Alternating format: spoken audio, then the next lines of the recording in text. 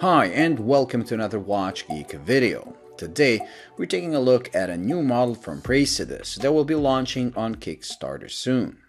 Praesidus does their take on vintage military watches, type A11 to be more exact, also known as the watch that won the World War II. A11 is just the name of the military spec that was used for production of watches for the US and even UK military during World War II, and brands that historically made these watches were Bulova, Elgin, and Waltham, to name a few. These original watches had a 32mm diameter, which is way too small for today, so Praesidus upped the size to still reasonable and vintage feeling 38. Thanks to a short lug-to-lug of 45mm, it will look good on even the smallest of wrists, while a bigger wrist will make it look even more vintage. The previous model was offered in three sizes, 38 and 42 for automatic models and 40mm for a quartz version. This one, called Vince Speranza after a World War II veteran who is also an ambassador of the brand, is offered only in 38 and, unlike the first model, comes with a double-domed sapphire crystal that keeps a vintage acrylic look while giving scratch resistance we're used to on modern watches, so best of both worlds. The design of both the case and dial is pretty true to the original, with only the cathedral hands being an original take on the design.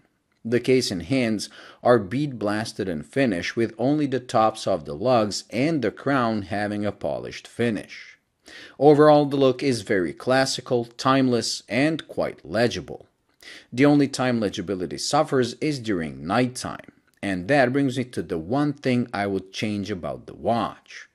The lume on the numerals is brilliant white and glows quite well in green once you enter a dark room. But the hands, with their sand-colored faux patina lume, are nowhere nearly as bright as the numerals, despite having a lot more lume applied. Not to mention the two colors clash with each other. I would have lumed the hands in the same white-colored lume as the numerals to not only make a more cohesive design, but also make them more legible. Or, if they really wanted a faux patina look, they should have used the same sand-colored lume for the dial as well.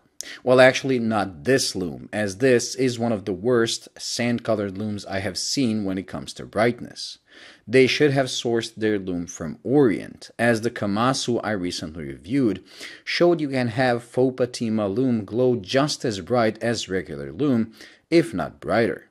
Either way, going completely one way or the other would have made a better look, rather than mixing the two together like they did. But that is just my opinion.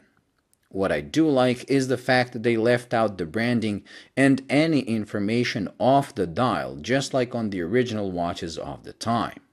The branding and all the information about the watch is placed on the closed caseback that even features a sunken model of a bullet, which to my surprise doesn't dig into my wrist, nor do I feel it while wearing the watch, despite me fearing that will happen after I first saw it. The leather strap is made to mimic a barrel of the machine gun Vince Speranza operated during the war, which is why it has these holes and a weird-looking end. It is one of two straps you get with the watch that will be all packaged in a real cigar humidor, which is a nice detail. The strap itself is quite thick but supple and feels very high quality. The watch is powered by an automatic Seiko NH35 movement, or a Swiss-made STP-111, depending on your preference, with naturally a difference in price. If you join their Kickstarter campaign, the Seiko-powered one, like the one I'm currently holding, will cost $275 while the STP-powered one will cost $450. Once the Kickstarter campaign ends, the prices will go up substantially, with the Seiko one going at $450 and the STP one $650. These prices are okay in the Kickstarter phase, but retail is quite high for what you get. The reason for such a high price is that all of these are assembled in the US, and a part of each sale gets donated to Army veteran organizations.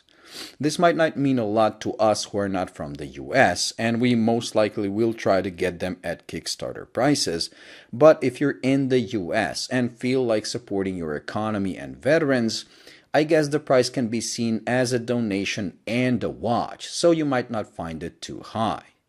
Overall, I like the look and feel of this watch, as I'm a vintage watch lover, and if they made the changes I mentioned about the lume, I would gladly add the Seiko powered one to my collection, but at Kickstarter prices that you can actually reserve for a price of $1 on their webpage. Well, thank you for watching. I hope you enjoyed and found it useful. If you did, please like and subscribe, and until the next video, bye.